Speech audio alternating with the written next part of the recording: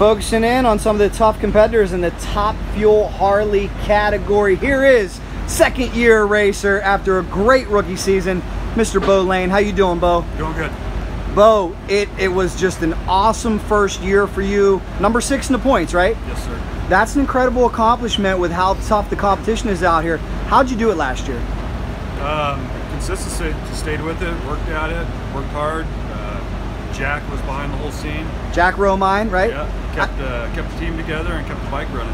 Thought it was a great story. We just put it out on cycledrag.com, how you got hooked up with Jack Romine. For those that don't know, how did you get hooked up with such a legendary tuner? Me and Mike were working out the details of me getting this frame, and we talked about him tuning for me. Then he got that Vance and Hines deal, so he wasn't able to, and recommended Jack. And Jack worked out the details.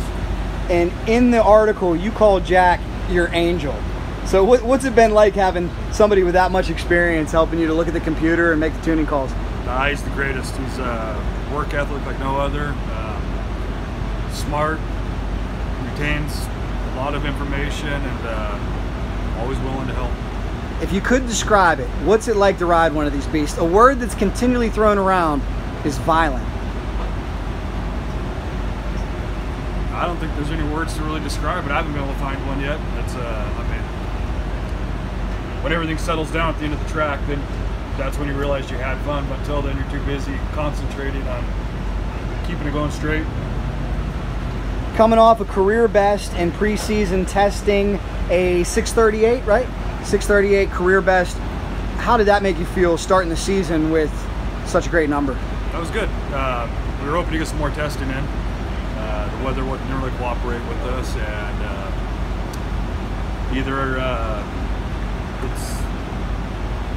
just need a little more seat time this season to get where we want to be. We're right there, though. We got some numbers we can work with. We're proud of.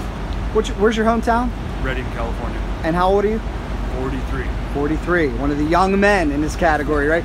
So what is the goal this season? After a number 6 finish last year, how do you top it this year?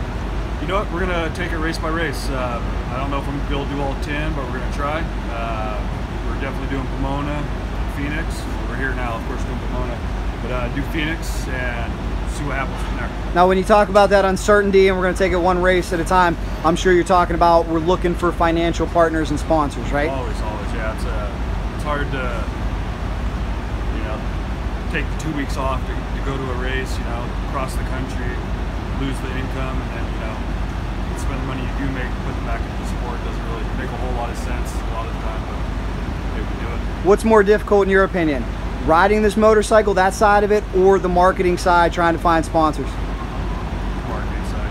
It's the whole thing's a lot of work. It's not what, you know, it's a full-time job, the race. It's definitely a full-time job. You get a little bit, you know, we've got a pretty big off season, so there's time to, you know, focus back on work and the house and stuff. But during race season, it's a lot of hours you spend. Well, Beau has done a great job, guys. We'll show you his motorcycle one more time. If you know anybody out there who might want to get their name on a championship contending Nitro Harley, make sure you get a hold of young Beau Layne here, because in year number 2, Beau Layne, with the right backing, could be up there in the top, dare I say, 1 or 2 in the point series. He's got a proven motorcycle and a proven crew chief, and has done a great job, that's for sure. Beau, anything you would like to add? Nope. Well, we wish you the best of luck this year. Ride safe and hope you find the sponsors you need. Thanks, Jack. Thanks a lot.